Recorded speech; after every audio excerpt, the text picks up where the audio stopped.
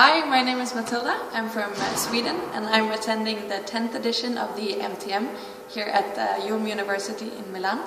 And we have just finished a course called Chess with Mr. Roy Alvarez, where we had the opportunity to manage our own hotel for an entire week. And in this simulation we had to consider the external market, our internal cost structures, our segment behaviors and so forth, everything that could affect our performance of our hotel.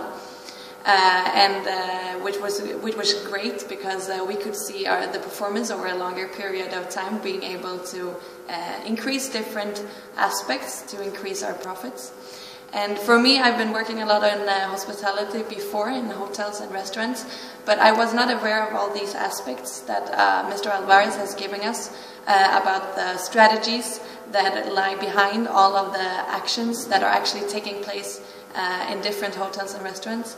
And this has been a great experience for me, and I would truly recommend everyone to attend this course, especially with the energy of Mr. Alvarez, because you will definitely learn a lot.